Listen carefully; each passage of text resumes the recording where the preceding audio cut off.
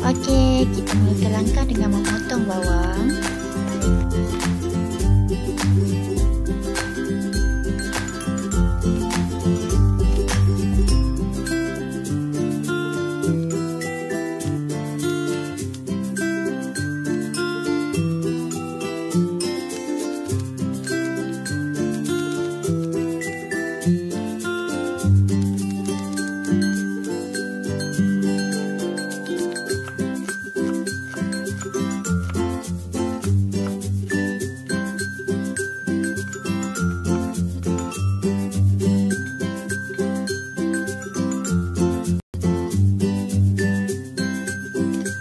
Okey, kemudian kita ambil cili api kita, kemudian kita potong kecil-kecil. Kalau nak pakai pisau pun boleh, pakai gunting pun boleh, ikut keselesaan masing-masing, cara sendiri.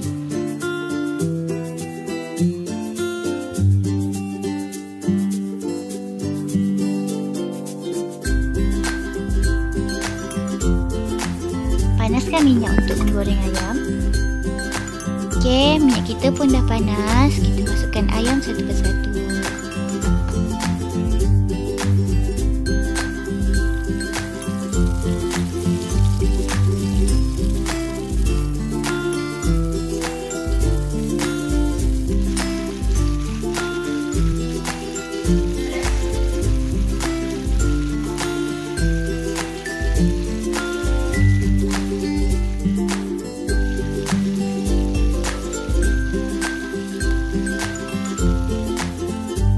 Seterusnya, kita balikkan ayam kita kepada sebelah yang belum digoreng dan tunggu sehingga masak.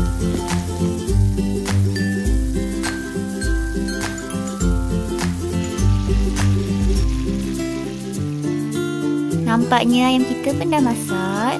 Boleh angkat dan teruskan minyaknya.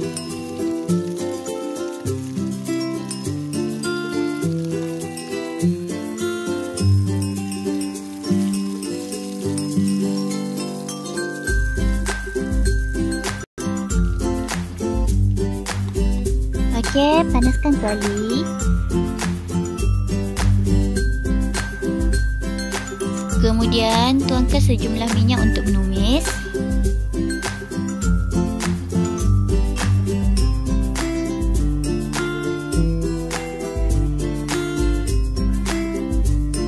Masukkan ke semua bawang yang telah dipotong tadi.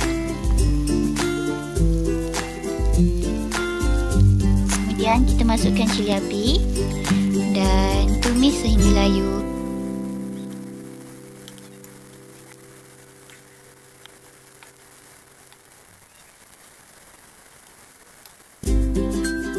Okey, nampaknya bahan tumisan kita kelihatan sedikit layu.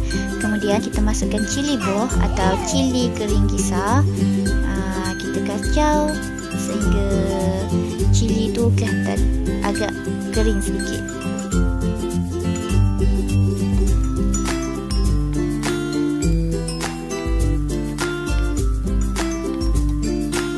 Okey, seterusnya kita masukkan 2 sudu teh serbuk perasa. Kalau korang nak pakai garam tak apa.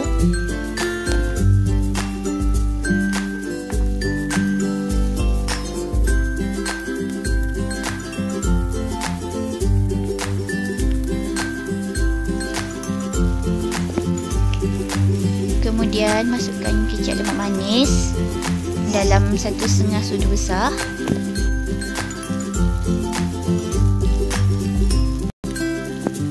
Kemudian kita gaulkan sehingga kelihatan sedikit kering sebelum kita memasukkan ayam kita.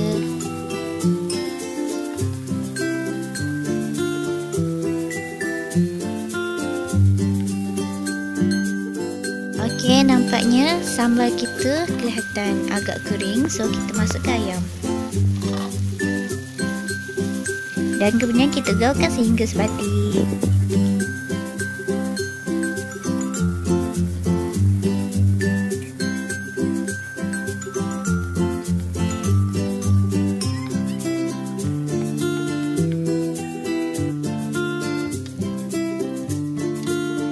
Okey, ayam sambal kering kita pun dah siap dan sedia untuk diangkat.